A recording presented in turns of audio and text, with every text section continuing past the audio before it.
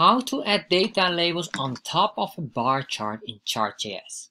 So this is one of our viewers' question, and in this viewer, basically the viewer was watching one of my videos here, which was about how to add data labels. However, here Aishwarya, I'm sorry if I don't pronounce your name very well because it's quite tough, had a question is the following. So this is a special thanks to Aishwarya, and there was a question: how can I add, or how to show the data labels on top of a bar chart? So that's what we're going to do here, because we have here right now in this video where I covered how to add the data labels. However, if you want to add the data labels not only here but also on top of your bar chart specifically, you need to position them correctly. So let's start, and I'll go completely from scratch. All right, the first thing what we're going to do is we need to have our Chart.js settings. So I'm going to get a basic Chart.js. So we go to chartjs.org and then click here on Chart.js. You can see all the information here. I'm going to copy all of this, the entire chunk of code here. Copy that. And I'm going to paste it in here. And once I've pasted it in here, what I want to do is I want to give it a proper indentation here. And this is already by default a bar chart. So that's nice. I'm going to give it 2 times a tap. There we are. All right. What I will do as well is I will have to add 2 JavaScript libraries. The first one is the Chart.js library, and the second one will be the Chart.js plugin for data labels. So what we're going to do here is the following. We're going here to the Getting Started part, and then you click on the sub-menu Getting Started. And in here we can see here the Chart.js JavaScript library. That's the one we need. Paste it in here and make sure that the JavaScript library is on above the JavaScript code below here related to Chart.js, because there are some commands in here that needs this JavaScript library first to be read. All right. Once we've got that, the next thing what we need to do is go on here. Sorry, on this one here, and that's the cdnjs.com library, and you just search here for the Chart.js plugin. And the reason why is this: if you will go in here, let's go back here. If you go in here, you will see here some of the basic information getting started. It will give you some information, and it refers here to get this Chart.js plugin data labels at number 2. This is fine, but this doesn't work here. And the main reason why it doesn't work is because this is not a Chart.js file. You can see here, this is normal file will be chartjs.min.js or chart.min.js for minimized version. And this is not a JavaScript file. This one is. So we need to have the JavaScript file. And so this is why we get here the latest Chart.js plugin data labels. Get the one version 2.0.0 RC.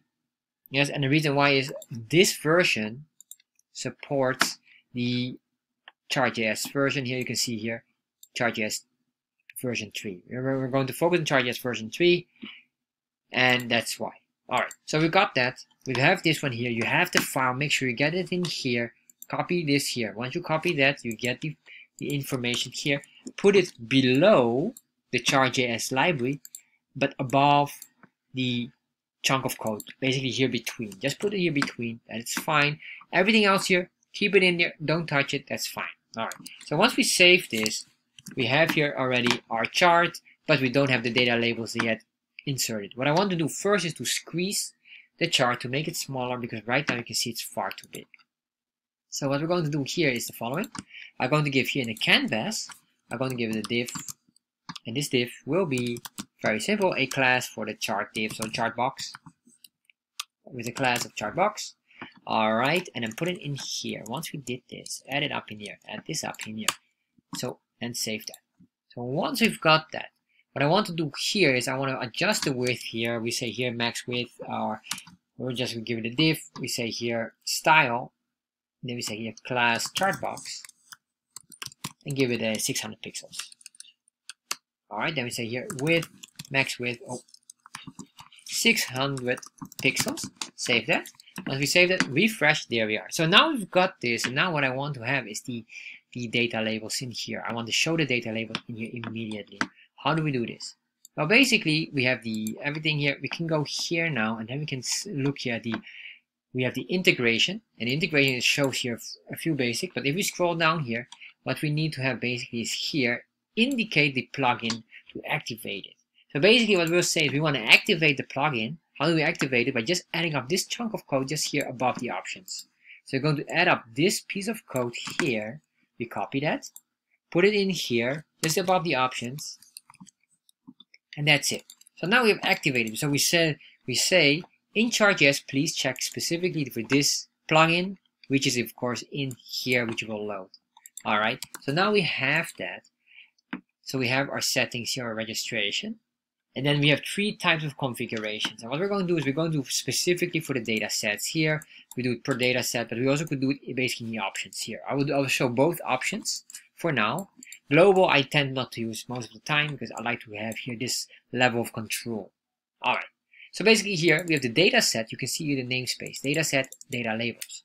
Because of this, Chart.js understands now we have a new command called data labels. So if we have here data labels, it understands a certain value here. So that's what we're going to do, but we need to put it in the options. So what we're going to do here first, because we activated this one already, we just saved this for now. Refresh, you should see here exactly the data being set. However, right now, the positioning is incorrect because this is just a default setting. And the default setting means nothing special, just here at the center. So this is basically what we call the anchor and alignment at center. So what we're going to do is we're going to reposition the anchor and we're going to reposition the alignment as well. So to do that, what we're going to do is basically here, we're going to do it on the data set first, and after we're going to work on the options, plugins, data labels. But you can see here data set, data labels. All right, so meaning if you want to adjust it or you want to control it specifically on the data set, meaning this here, yes, I'm going to show you later why this is important. Then you have the following. So we say here, for my chart data sets. And in data sets, here we add up a new item called data labels.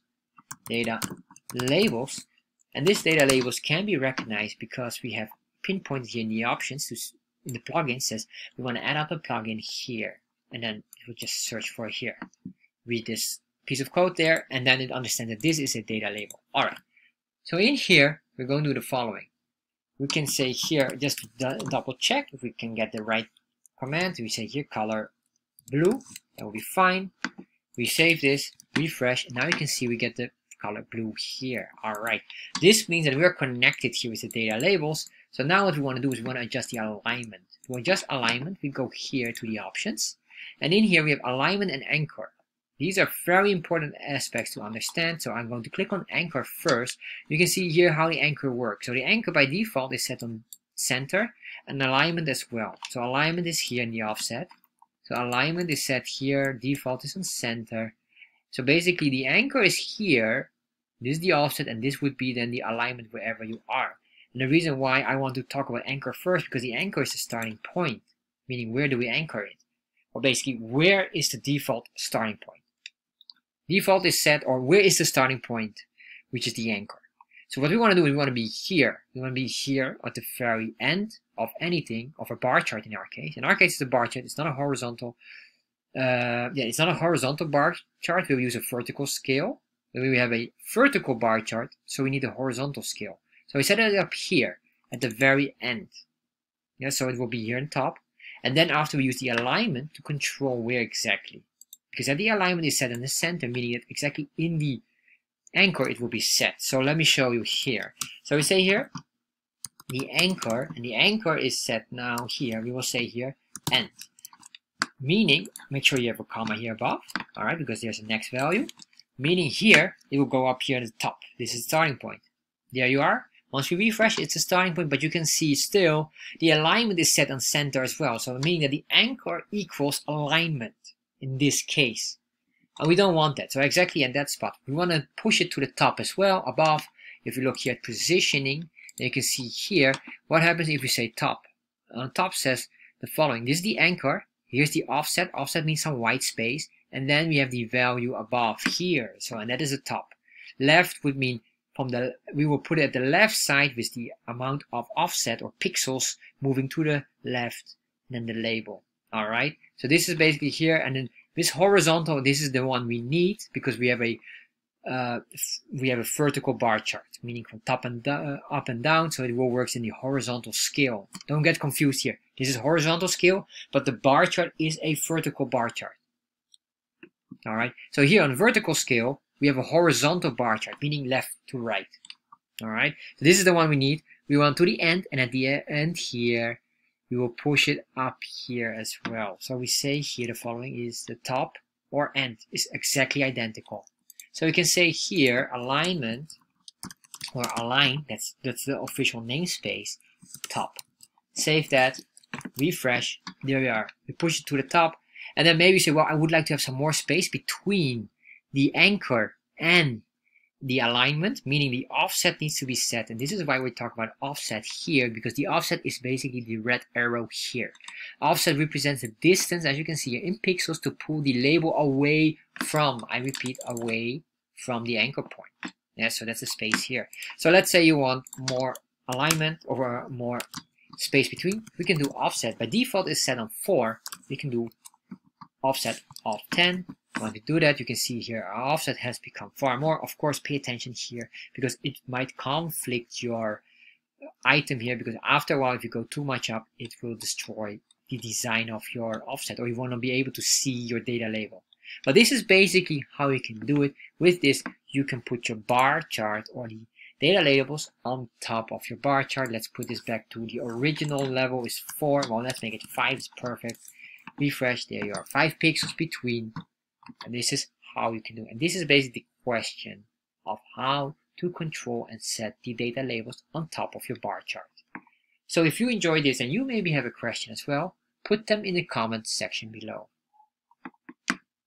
Thank you for watching this video, and I hope you enjoy it. And if you enjoy this video, you probably will enjoy this one as well. And if you're interested in Chart.js, check out in the description box the link directing to my Chart.js course where you can learn everything about Chart.js. And finally, of course, make sure you subscribe to my channel.